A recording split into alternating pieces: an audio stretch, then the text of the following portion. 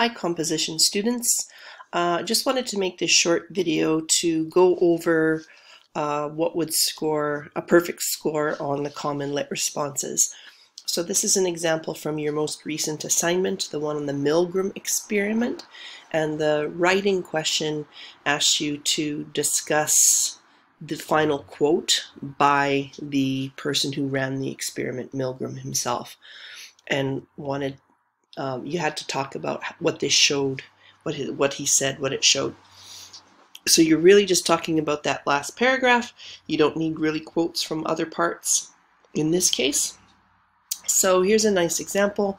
It's very clear and direct. Some of you lost points because you didn't really answer the prompt.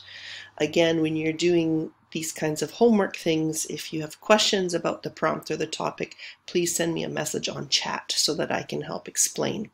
A couple of you did do that. I was able to explain, and then those people ended up doing quite a nice piece of writing.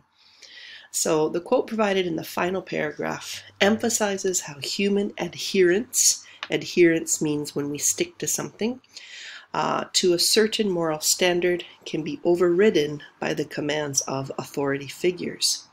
When discussing the results of his study, Milgram states, the extreme willingness of adults to go to almost any length on command of an authority constitutes the chief finding of the study and the fact most urgently demanding explanation.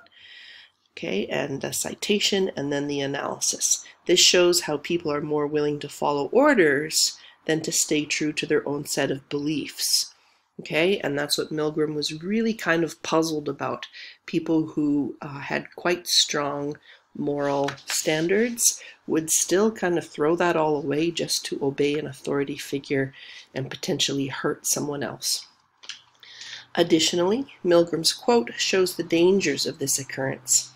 As ordinary people, simply doing their jobs, and without any particular hostility on their parts, can become agents in a terrible, destructive process. And again, the analysis. In other words, even good people are capable of evil under certain circumstances or influence. Milgram's quote at the end of the text shows how his findings contribute to our understanding of the relationship between authority figures and subordinates, as well as the danger this relationship can present. Okay, so a subordinate is somebody who's underneath. I chose this text for you guys to read because it's a very well-known experiment and one that people often find quite shocking, but one that goes a long way to explaining why people can do some pretty awful things to other human beings simply by following orders, such as in a war situation, as what we saw in Nazi Germany, what we saw in Rwanda when the Tutsis and Hutus were massacring each other. Okay, so it's an unpleasant part of human nature, but this experiment was important.